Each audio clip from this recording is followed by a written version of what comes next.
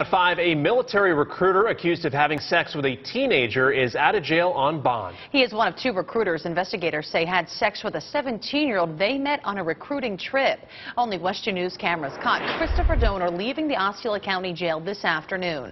WESH 2's Michelle Meredith had questions for him as he hustled to a waiting ride. She joins us live now. Michelle. Well, he had absolutely nothing to say about the charges he's facing. 10 counts of unlawful sex with a minor.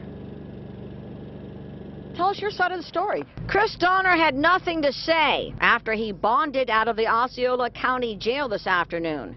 The 30-year-old is an Army recruiter. He, along with fellow recruiter John Mack, are accused of having sex with a 17-year-old student from Harmony High. Investigators say the 2 men often paid visits to the high school to recruit students. The community, fellow students, are in shock.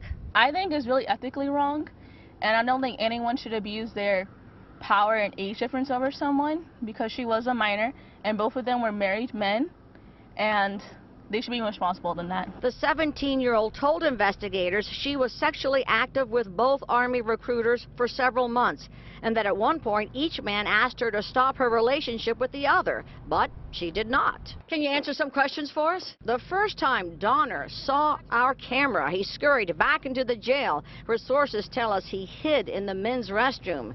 Investigators say John Mack moved his family to Michigan, but deputies tell us that he knows he's a wanted man and says he will turn himself in. Donner stayed in town and faced the charges and our camera. They said you cooperated.